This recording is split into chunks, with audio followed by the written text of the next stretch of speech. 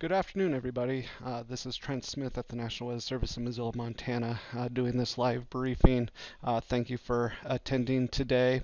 I have everybody muted right now for the presentation.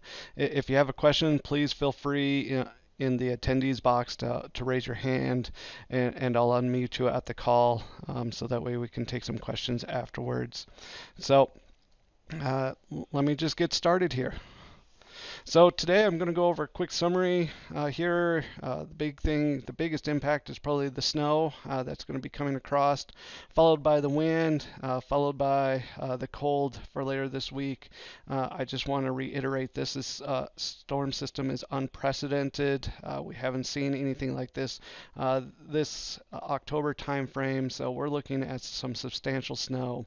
And then the cold behind it is going to be pretty unprecedented, record-breaking time of snow. So let me just do a quick progression here of some models to kind of help time when the precipitation is going to come in, when should we see the heaviest precipitation. So what I have here is kind of the 6-hour snowfall totals going forward, starting at noon on Friday.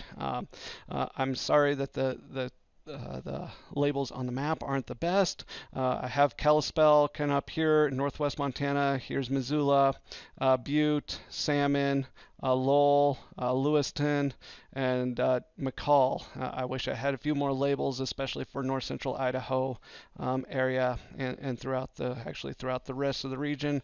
But I'm working with this. So we are looking at some heavy snow predominantly coming into northwest Montana Friday afternoon time frame.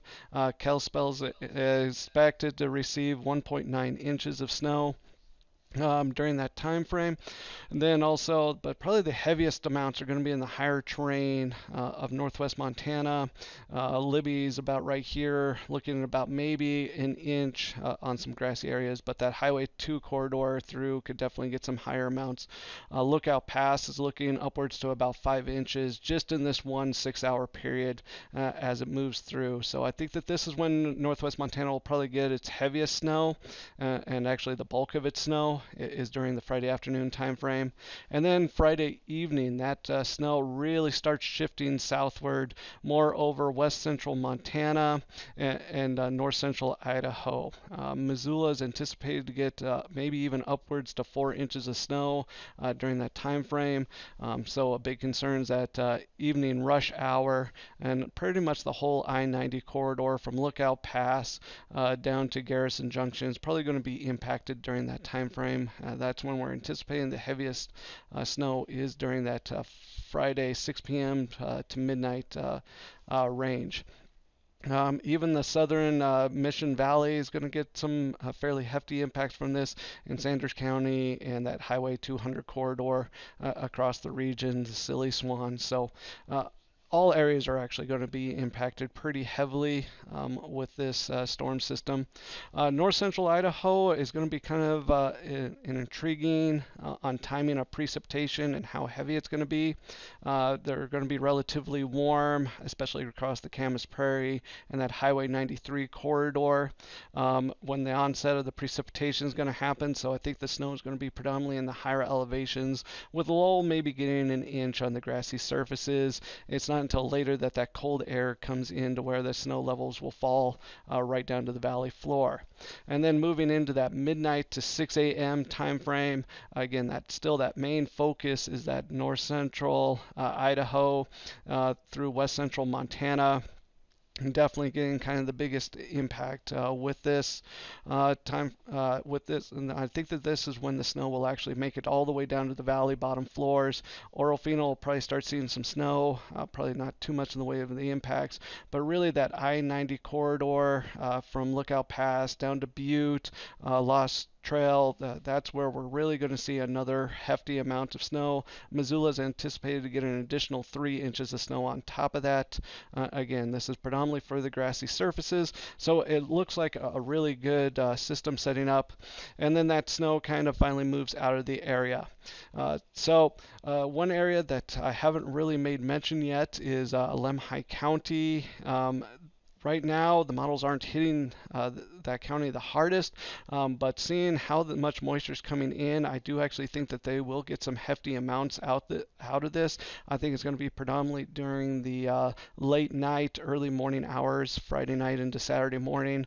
You can see some hefty amounts with that, and I'll actually go through some storm total amounts for this whole area. So again, it looks like the snow is going to be moving into northwest Montana and parts of Clearwater County Friday afternoon into the evening.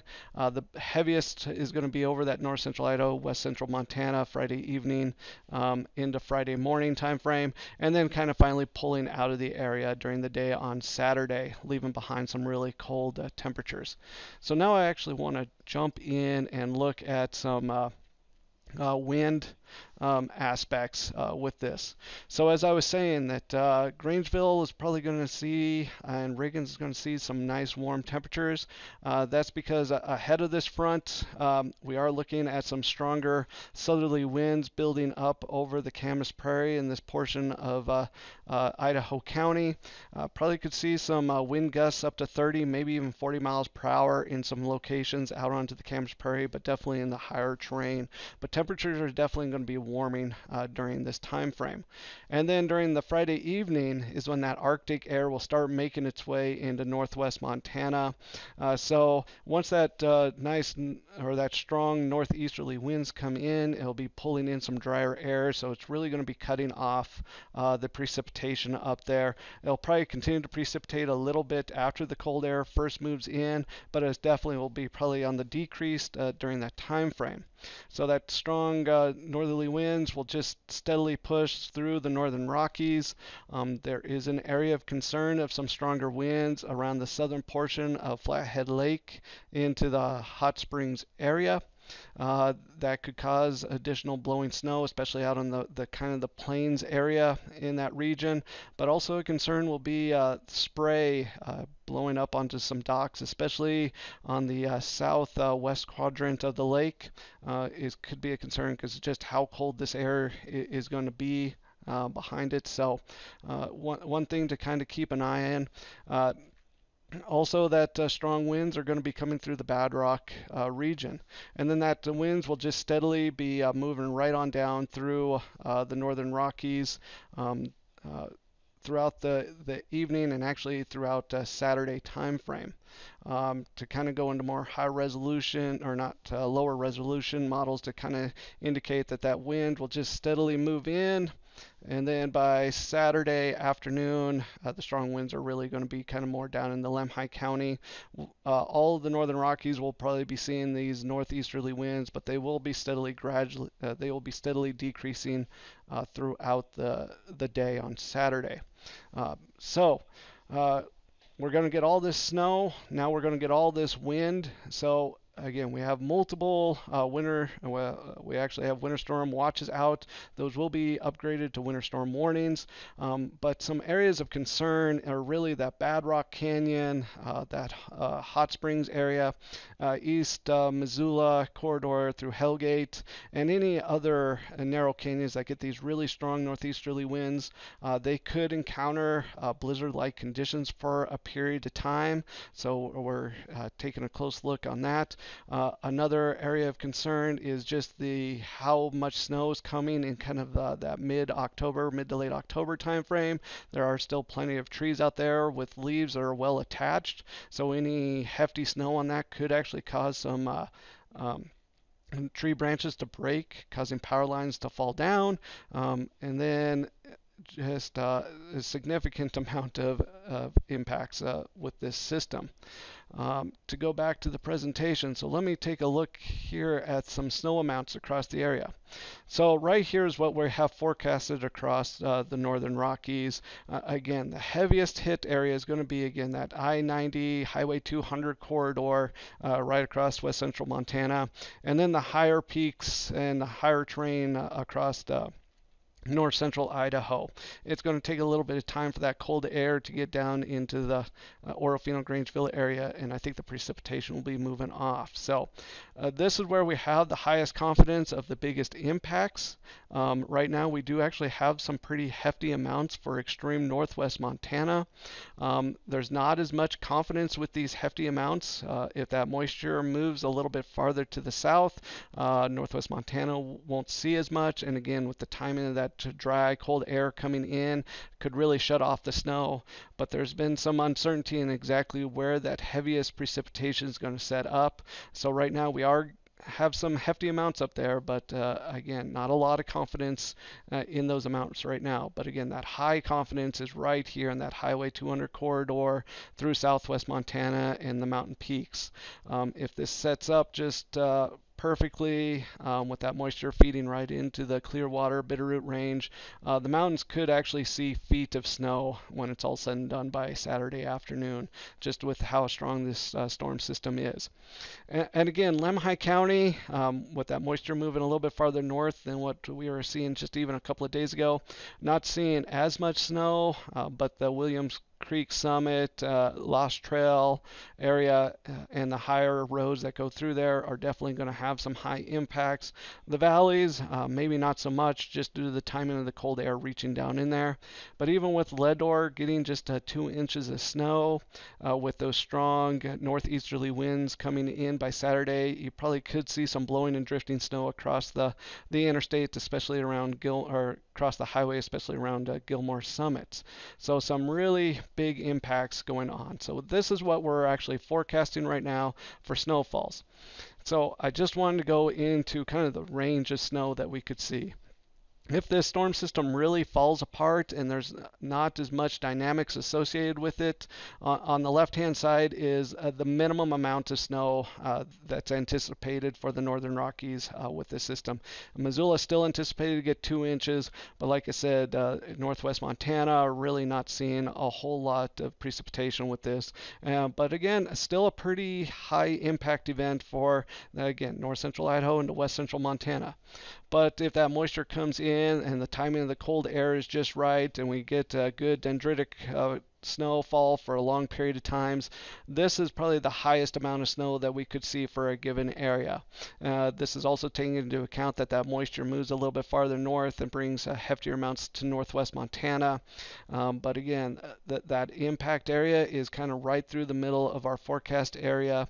So again, very high confidence for north central Idaho to west central Montana, and lesser confidence in snow amounts for extreme northwest Montana, southwest Montana, and down into Lemhi County. Following behind this is just some really cold temperatures.